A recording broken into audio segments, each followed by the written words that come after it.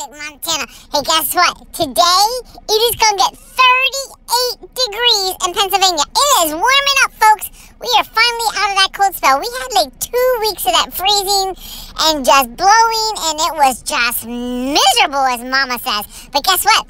The chickens are happy today. She was able to open the coop. They've been literally cooped up for 2 weeks in the coop, and they haven't been out because Mama said it was just too frigid and too cold for them, and some of them are still missing a couple feathers. So anyhow, they've been in lockdown. So today she opened the coop, and you should have seen them. They were like,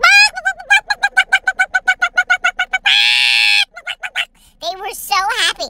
Everyone's happy today. Hey, we'll talk to you later. Have a great day. It's going to get 54 by Friday, guys. We're going to open the swimming pool, I think, if it gets that warm. How about that?